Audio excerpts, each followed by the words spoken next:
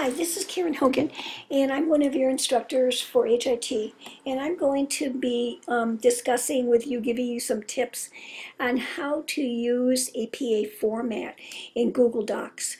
It doesn't play as nicely as Word does, so I'm going to give you some suggestions here on how to do this.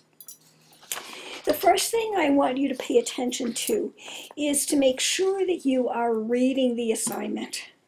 All right, this has to be a 500-word paper. Make sure that you're covering the topics. You need to find a visual.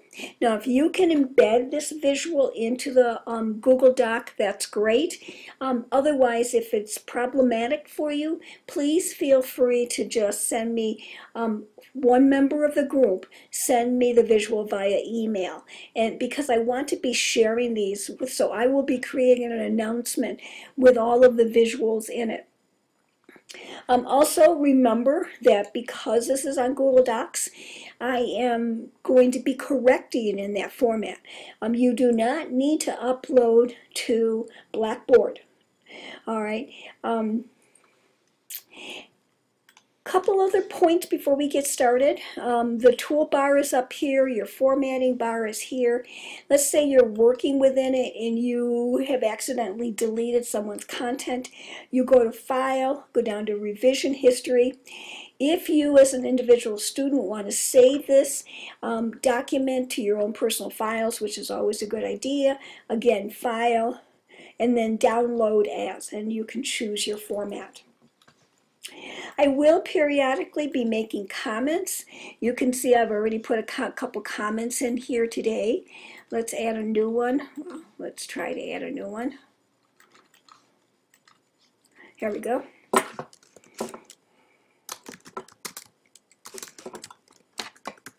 I do look at these documents throughout the course of the week. You do not need to have a Gmail to work in this. If you do, though, you will see the address of the person. Sometimes I find that students find it beneficial to choose a various color so that when you're working in here, then you can know who has been working and what color by what color they've chosen. This is a platform in which you can work. During the week, it's a working document. The one thing that I have found with students, as I've taught informatics over the years, is that most students don't initially like using Google Docs. I don't know if any of you have, but usually by the end of the assignment, they realize the value of having this kind of platform versus emailing a Word document back and forth and never knowing which version of do you have the correct version or not. So you can also use Google Docs in Excel spreadsheet type of format, and also for PowerPoints. All right, you've been working on this all week, and you've got some content in here. And down at the bottom, let's say you've been writing, and now you're getting ready to format. The first thing that you need to do is to get rid of everything that's in here. All right.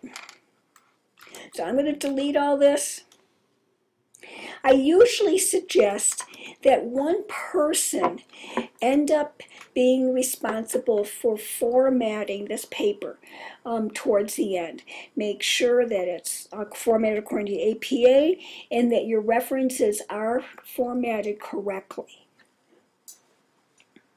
The first thing that you need to do is to insert a header.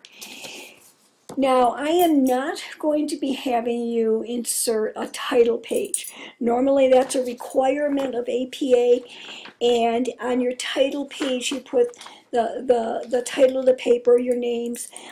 If you insert a header and it says running head and then the short title of your paper in caps. I'm not going to have you do that because Google Docs gets a little weird.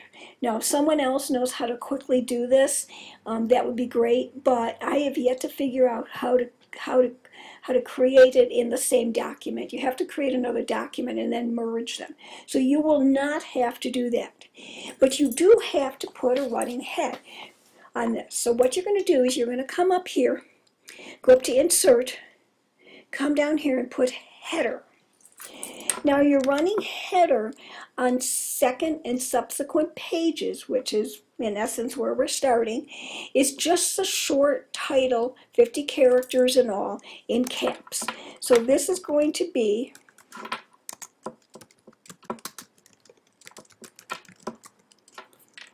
and then what I need to do is I need to come over here and I need to enter a page number. So tab over. And I do not just put the number 1, I go to Insert and put page number, and then I have a choice. Now you can see I was a little far over, so what I need to do is to put the cursor in front of the 1 and press delete. Now that doesn't look like APA format, so let's see. I got Arial 14 and I got some funky color.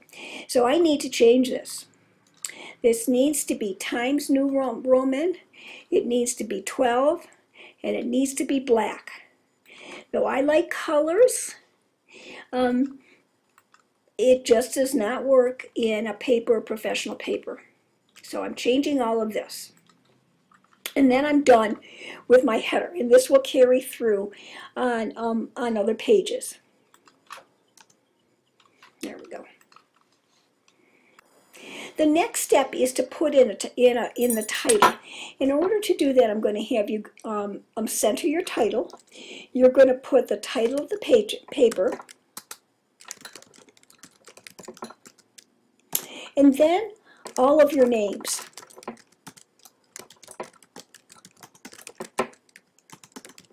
Now again, you can see that I've gone back to Arial font, so I need to change this.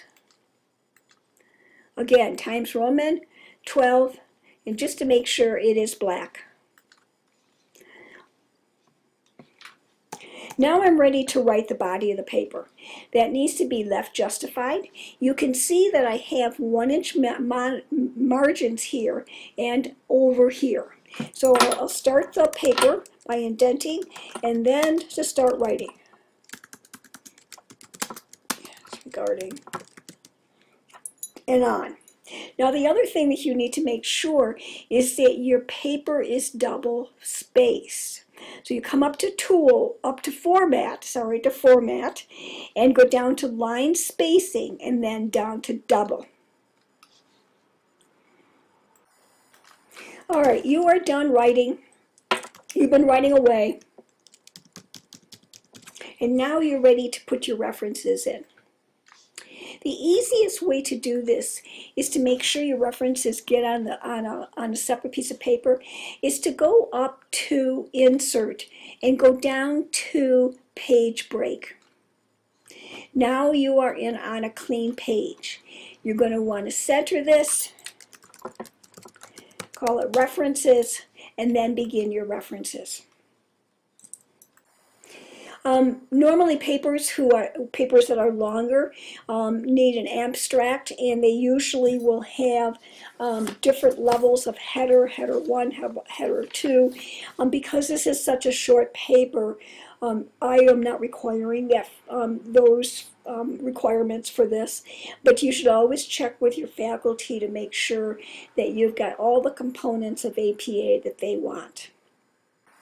All right, just some final points to close. Make sure you read the assignment. Do not upload to Blackboard. I will grade in here. Make sure you follow APA, except no title page required, but make sure you put all your names on it. Send me an email or write a note in here if you have questions. References should be researched and peer reviewed. Now, you've only got to find 3 references, and you will find a load of references on EHR implementation. Wikipedia just does not cut it in terms of a reference in nursing school. And then lastly is Collaborate. Well, I think I can spell that. You know what I mean. Collaborate and have some fun. Nursing and healthcare is all about collaboration. It's one of the reasons why I wanted to have a group assignment so that you can start working together. Thanks. And if you, as always, if you have any questions, let me know.